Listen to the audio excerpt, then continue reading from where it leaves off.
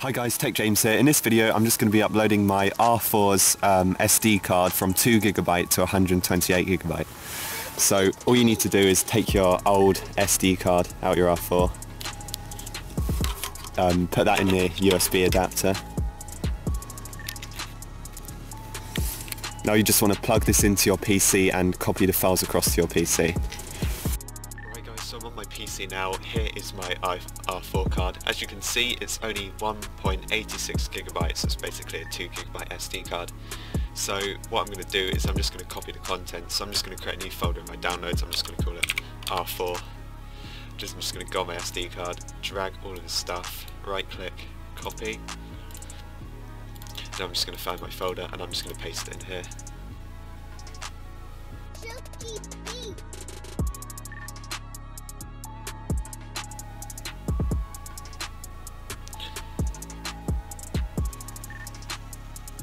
Right guys, so as you can see it's done transferring into my downloads folder, so here is just my R4 backup.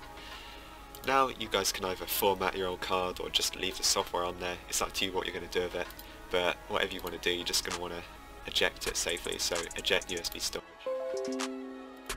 There you go, the card has been ejected, so what I'm going to do now is just install my 128GB SD card into my adapter and then plug that into my PC.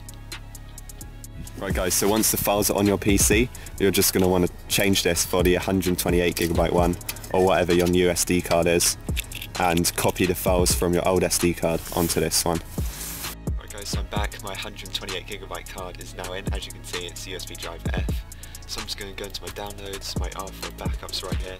I'm just going to select all of this stuff and copy it over to my USB drive F.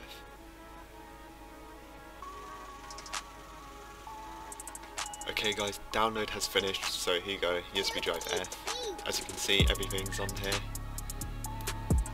And it's 124GB and it's only 439MB used. So that's good, it's got all my games. You just want to check all the software's here and everything. And yeah, I'm just going to plug this into my DS and see if it works. Okay guys, so I've got all my R4 files and games now on this new SD card. So I'm just going to put this into my R4 and then test it and see if it works on my DS.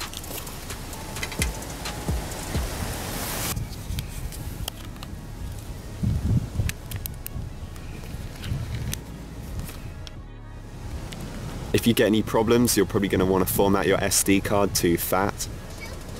So you go, it's booting up fine. And here you go, that's pretty much it. Now you can just run any game and install more games because you've got a lot more storage space. Alright, thanks for watching guys. If you enjoyed the video, please like and subscribe, and I'll see you guys in the next one.